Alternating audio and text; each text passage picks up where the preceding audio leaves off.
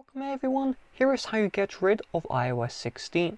So it really is important to understand, are you trying to get rid of iOS 16 beta and upgrade to iOS 16 official, or are you trying to downgrade iOS 16 back to iOS 15? Okay, if you're trying to remove the iOS 16 beta and go back to the official version, what you do is you open up settings, you then find general, you're then going to find VPN and device management, and you should see an iOS 16 beta profile here. If you don't, that's okay. If you do, tap on the profile and remove it off of your iPhone.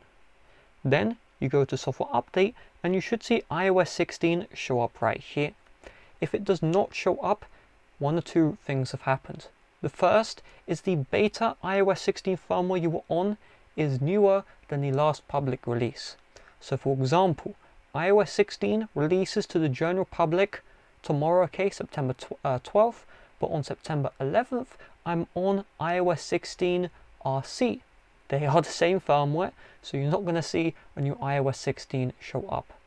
If you're in, for example, iOS 16.1 beta 5 random version, and iOS 16.1 has not released to the general public, you will not see an older version of iOS 16 show up because this software update area only allows you to update the software and not downgrade, okay? So if that's the case, you just need to wait for new iOS 16 to drop and then update. If you would like to get rid of iOS 16 and go back to iOS 15, keep on watching. You will need a computer and I'll show you the next steps on the computer itself. Now move to the computer. You're going to need to head over to the iTunes website if you have a Windows computer. Macs already have iTunes built in. Once you're here, you can choose to get it from Microsoft, but what I recommend to save time, you'll see here looking for other versions, click on Windows and then click on download iTunes for Windows Now 64-bit. Then we need the iOS 15 firmware file. So go to the next link in the description and then select your device. So I have iPhone 8 Plus, so I'll click on iPhone, I'll close out this ad and then I'll find where it says 8 Plus. So you can see it, iPhone 8 Plus. You can see sometimes there is GSM and global. Just choose whichever one you would like. And then if the firmware file isn't working on your device, just choose the alternative one. All right, let's click into this one here. And we see signed IPSW. So just choose the firmware file with the tick here. So we'll click into this one.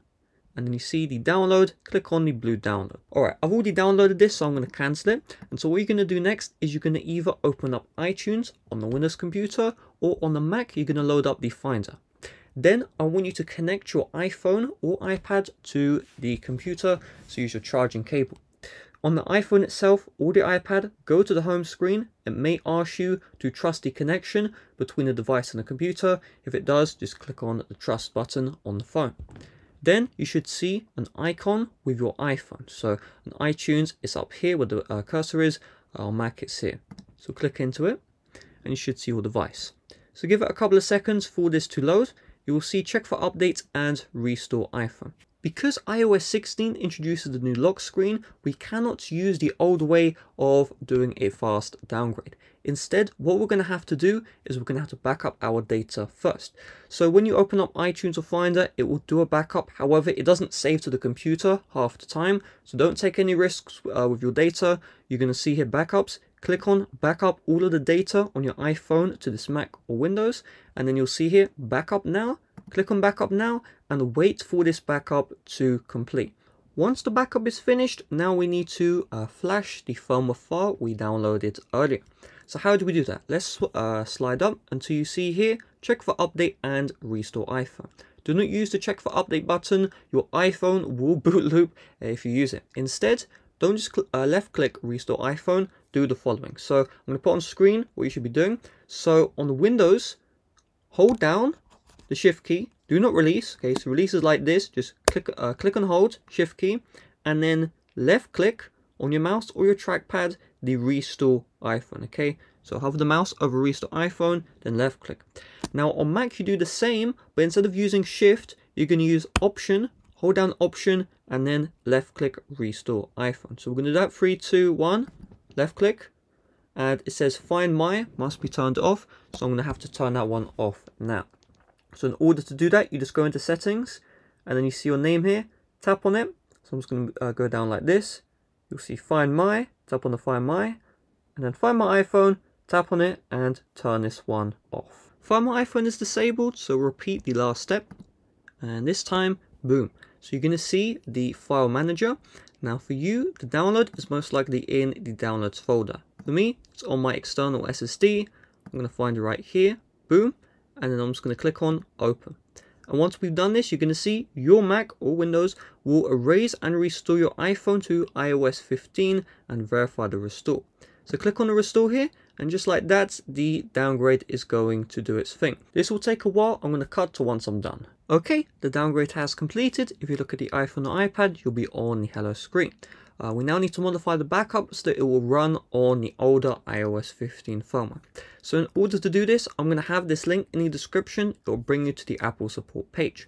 We need to access the backup folder on our computer, whether that's the Windows or Mac. So you're going to see search for backup folder on your Mac and also search for backup folder on Windows 8 or 10. This also does work on Windows 7, just keep that one in mind. However, instead of using the search bar, just hold down Windows and R.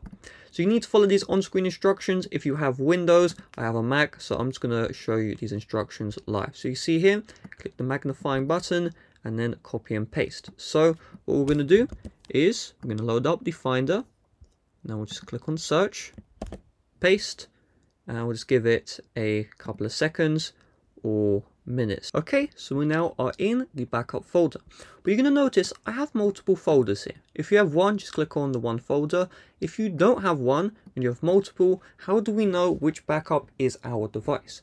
Well, it's very simple. So Windows, there should be a button which says date modified. You just want to filter by date modified. In my situation, I'm going to change the view to as a list, and then you can see the date modified here. So you just want to find the one which has the most recent date modified. Of course, if you created other backups, then, you know, different situation for you. But I created one, and you can see here today it's 10:24, 34 even, and it's currently 10:51. So this is the backup I want.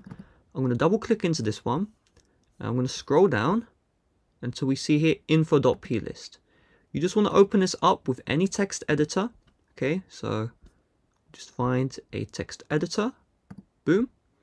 And once we're in the text editor, on Windows, you may not see this, you know, as pretty as I do. It may look a bit glitchy. What you're going to do is you're going to find Edit, and then you're going to find right here. And you just want to search up for 16.0. And then you're going to click on Enter. And you're going to see here, product version 16.0. You may not see the product version, but you should be brought to 16.0 at the very least. And you're going to change this to 15.0, just like that, okay? And once you've done this, click on the file, and then click on Save. Now, of course, if you're watching on Windows, the process to find the stuff may be slightly different, but just find 16.0, change it to 15.0, and then save the file.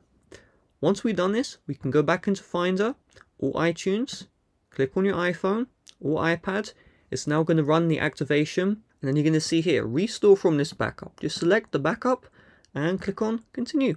Because we modified the backup, we do not need to worry about you know, any errors showing up. Now the backup will restore, and just got to wait for it to finish. Okay, the restore for the backup has finished, so you do not need to have your iPhone or iPad plugged into the computer. The computer is not required anymore, so I'll move back to my regular setup, and let's take a look what happens next. So on the device itself, you're going to see this progress bar here. You don't need to do anything on your end, just wait for it to finish. Okay, now we are brought to the hello screen. So we're going to see restore completed, tap on continue, and you just need to follow the on-screen instructions to get to the home screen.